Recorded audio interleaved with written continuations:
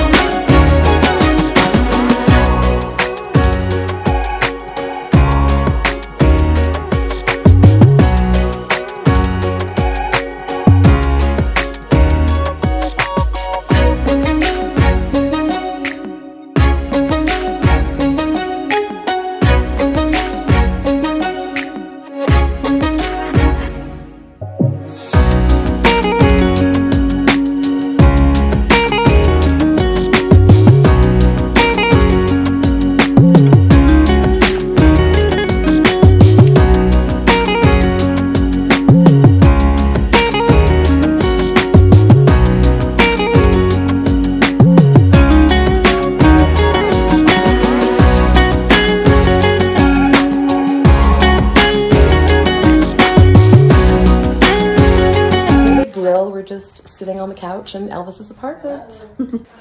No big deal. I'm just laying on Elvis's bed. So here the leasing agent is trying to tell us that a portion of the Elvis movie was actually filmed in this very apartment. This is the apartment that Elvis did live in with his parents. However, none of the movie was actually filmed here.